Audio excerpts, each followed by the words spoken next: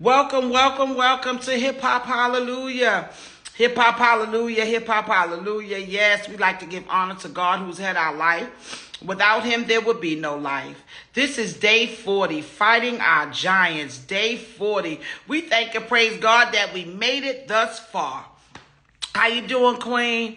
You know, I just thank and praise God we made it thus far.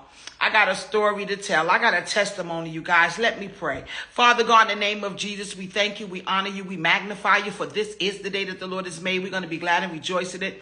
We repent if we said or done anything that's not like you. Father, put us behind the cross. Bless each and every individual that's on the line on IG. Open up the windows of heaven and pour down a blessing upon their lives. We speak life into them, oh Heavenly Father. Whatever they touch, it shall and will prosper.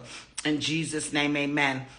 I don't want to hold you, so that's why I'm praying quick. But I want to give you a testimony. Now, when I said I was going on this 90-day fast and all hell is going to break loose and it's going to get hot, it's going to get hot.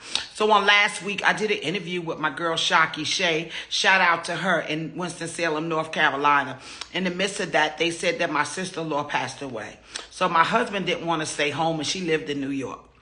We get to North Carolina, they said she ain't dead. By the time we was on our way to Atlantic City, they said she was dead. We went to Atlantic City, and I love to gamble, y'all. And I just allowed my husband, he played $1,800, and he lost every bit of it. And could you believe that I didn't play? But long story short, we came on back home. This weekend is his birthday. So we had tickets to Vegas, but he canceled that because, going to the funeral. So he said, you know what, babe, I don't even have it to go to the funeral. We done did all of that. They said she was alive, said she was dead. So anyway, I said, okay. So we decided, nope, not yet. So we canceled Vegas. We changed the dates, the tickets for another day. Yesterday, I got into a car accident, and my grandbaby was in the car with me. So I just thank and praise God that all of us are safe. Amen. So now today I said, babe, I got comp. We can go up to North Carolina for your birthday. We don't have that much money, but we could just spend time with each other. Amen. He says, okay. Girl, guys, lo and behold, 40 minutes towards the mountains. We were almost there in 40 minutes. And guess what?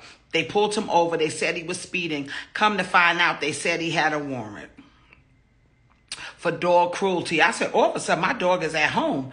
But last year during COVID, 2022, a pit bull my daughter's dog had tried to bite my son. So my husband called the dog pound. They took him, and they said in 10 days, you decide if you want to put him down or not.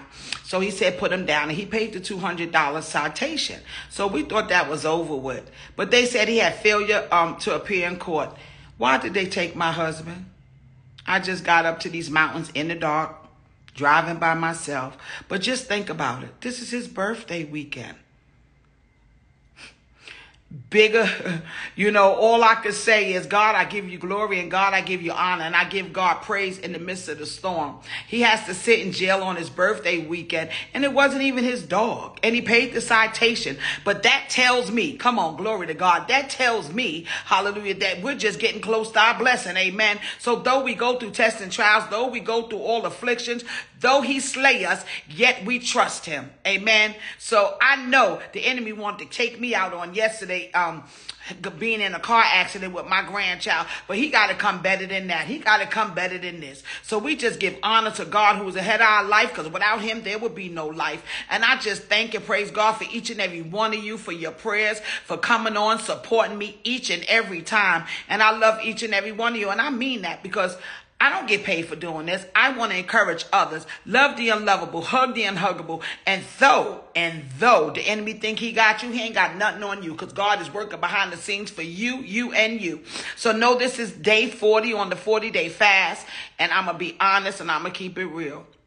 I bought a donut so I can eat for my husband for his birthday. So today I will be eating a donut, and tomorrow I will continue on my fast. So that means today, I haven't ate it yet, 40 days without no sweets, but I am going to rejoice, and I'm going to celebrate it for my husband, amen, because he's not here. So know that I love each and every one of you. Know that God has your back like a jacket. You're beautiful, you're fabulous, and you're wonderfully made. So pick up your stuff. Pat your right hand on the back and pat your own self on the back, because know that that you are able to do exceedingly abundantly all you can think or imagine. God has you.